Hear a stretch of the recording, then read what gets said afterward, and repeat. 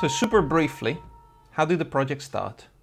Well, super briefly, it was very easy. I just started my PhD and it was part of my research. But why this project? How did you find this story? I mean, as a writer as well. Oh.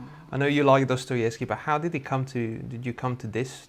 When I did my master's in screenwriting, I was writing a feature film script, which was a full adaptation of Crime and Punishment. And I really loved the character of Sonia. And that's when I first thought that it would be great to make something just about her as a protagonist. And weren't you worried that it was going to be not enough relevant for present times? No, because I've done research and I've seen how many connections the novel, which was, by the way, written in the 19th century Russia, how many connections it has with the modern day Britain.